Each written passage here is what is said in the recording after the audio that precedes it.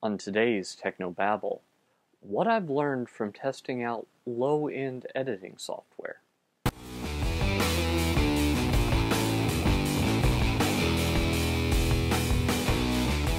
This is Tech No Babble, your weekly source for church video and graphics news, perspectives, tips, and tricks. And now here's your host, Paul Clifford.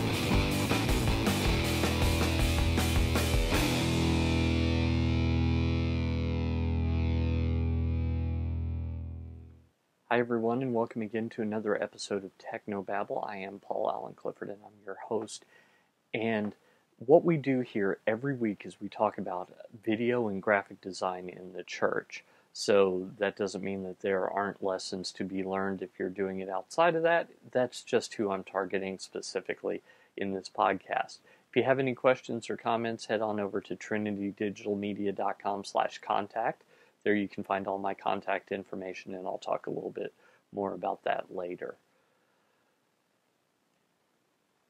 I have a bit of an issue, and this is probably not unique to me. The case is that I don't have a huge budget for what I'm doing here. I just don't. I wish I had, $100,000 in the bank where I could grab this and grab that, but I have to add gradually. I'm doing what they call bootstrapping. So, while I know how to use some very high-end software, I don't have that. I have some older stuff that's not quite ready for what I do today. You see, I can't actually reach it while staying in the shot, but I have a Canon DSLR, a T3i, that I often shoot with, and that records video at H.264 as that codec. So, if you don't know what any of that means, just keep in mind that there's more than one way to record video. So, the software that I have was actually designed for more tape-based recording, and that's Final Cut Studio. And so, in order to make this work, and it will work if I do the right things, I have to take the footage, turn it into a different format, and then bring it in, and then turn it back into the original format to distribute it. So that's a lot of work. Actually, it's not so much work, it's just a lot of time. And that's no good. I don't want to spend all day occupying my computer all day, rather, in order to accomplish what I want to accomplish. So, I've been looking at alternatives.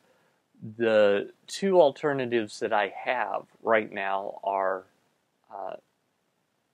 Camtasia, which is primarily screen recording software, but it has a video editor that you can use, and iMovie.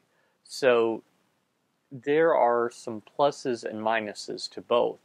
And so I've been going back and forth between the two, and I thought that I'd share a couple of lessons that I learned. First, let me tell you about the things that I don't like about Camtasia. First off, the keyboard shortcuts are kind of convoluted, and there's no way to change them. Secondly, as far as I can tell, there's no audio scrubbing. So, one of the things that I find myself doing all the time is going through just one syllable at a time sometimes to cut in between shots. And I just can't do that with Camtasia because I can play and I can pause. And that's pretty much how you go through the thing. Now, I can't speed it up. I can't listen to the whole show at, say, triple time just to make sure that there's nothing missing. I would have to listen to it at regular speed. So, for me, that's a problem. Also, when I hit the pause button, which is one that I like, it's the space bar, which is what it used to be on Final Cut Pro, so that makes sense to me. When I hit the space bar, it plays for half a second, maybe an entire second before it pauses. So if I go, oh, that's exactly what I want, I hit the pause button. Guess what? Not so much pausing. Instead, it plays a little bit longer and then it pauses. So I have to kind of anticipate what I want. And going backwards, I need to use buttons on the screen as opposed to the keyboard shortcuts. So it's really a little annoying. I can't preview the clip and then mark an in point, mark an out point, things like that.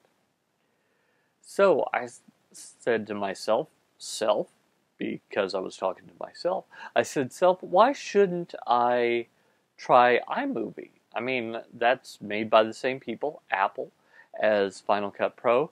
Perhaps it's got all the basics, and if I need to go real deep, I can go real deep with other things. So that's what I tried. And I spent probably 4 hours yesterday trying to do something that I was able to do in Camtasia in probably a half an hour. And that's the show that I did yesterday, which I shot on my Canon DSLR. It's a kind of a tribute and a warning for people who are trying to chase their dreams. That following your dream, following your passion, following your calling isn't the end-all, be-all of human existence. And if you succeed, it could be that you find that at the end, you're still lonely. There's still something missing from your life.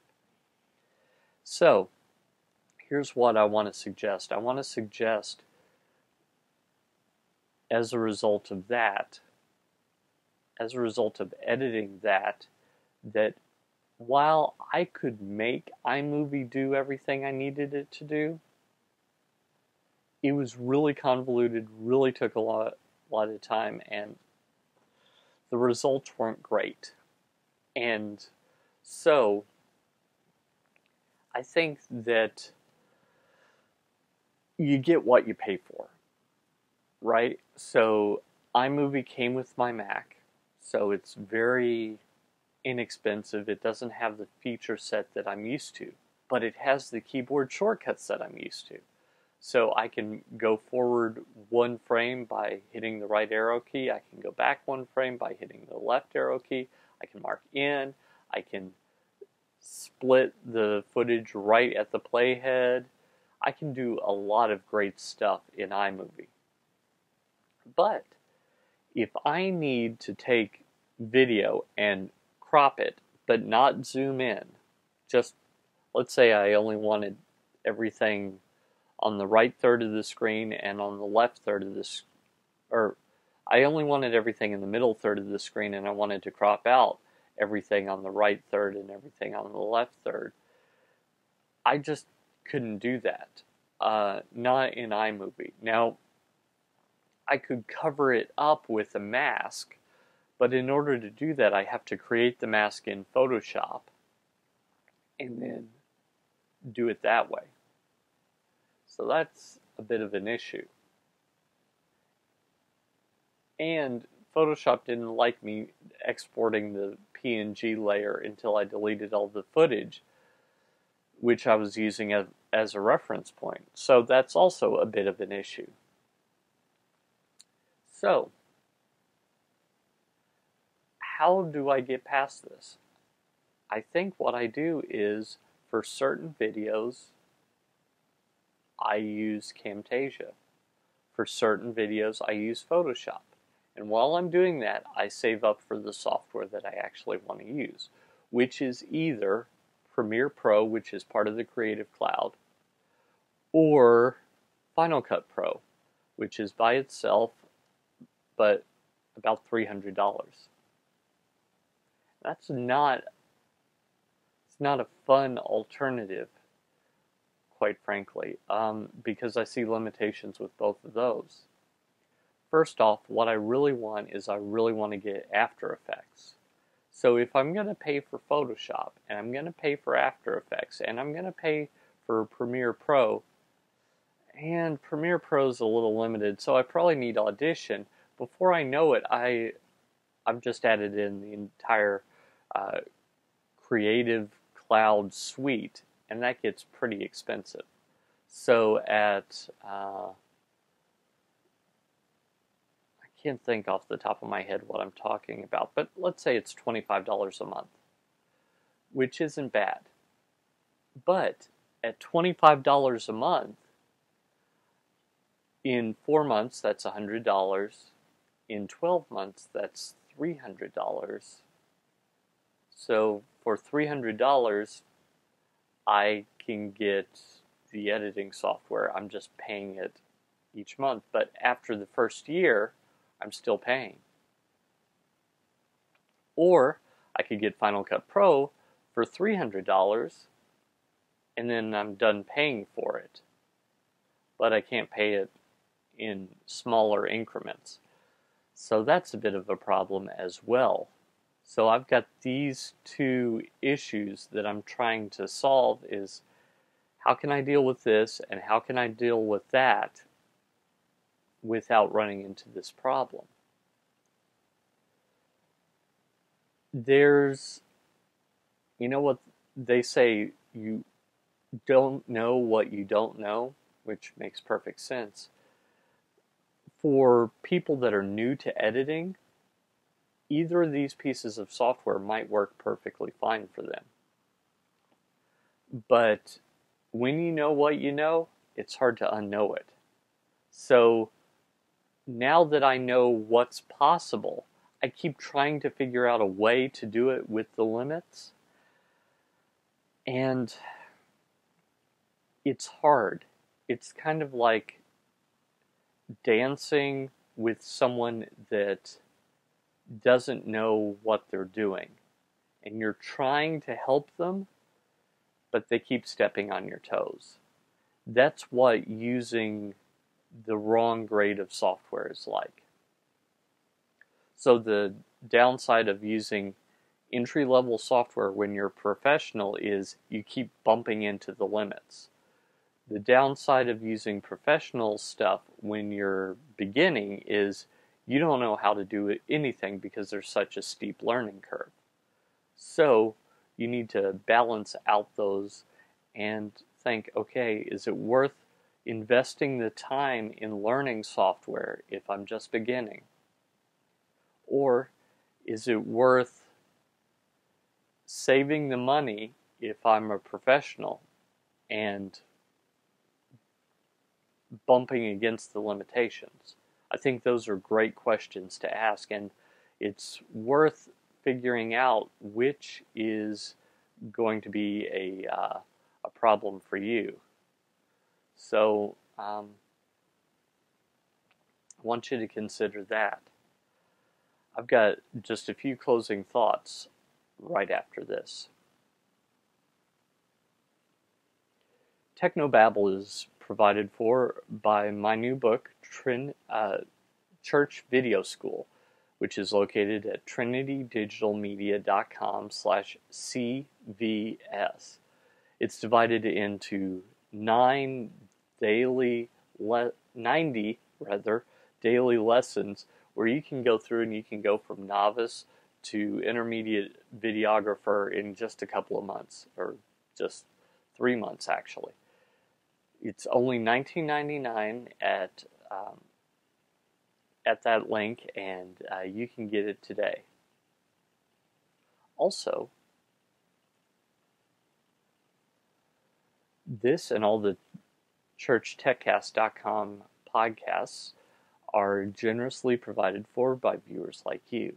Thank you. Head on over to patreon.com/Paul Allen Cliff. That's patreon.com/Paul Allen Cliff. And you can support the show for as little as $1 a month or as much as you'd like. Every little bit helps. So thank you.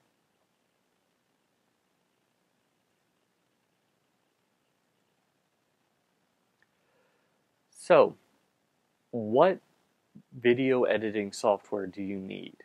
First off, stop and think about what level you're at. Are you a professional that really your time is worth more than money? So, if you're charging $100 an hour for editing, for example, just to make it a round number, if you spend 2 extra hours working with software that doesn't meet your needs, you've just cost yourself $200. If, on the other hand, you're just beginning and it would take you forever to figure out how to do it, maybe you should start with something more basic, and as you bump into the limits of what it can do, then think about upgrading. Those are just a couple of guidelines for you to think about, and think about what your options are. Can you use the editor in YouTube, for example? Can you use something open source like Jashaka? I just like saying that. Jashaka. Or maybe the new open source alternative. I'm blanking on what that is. But it's not free for anything higher than, I think, 720p. So that's why I've kind of shied away from it, because when I need a good editor, I need it for full HD footage, not lower quality footage.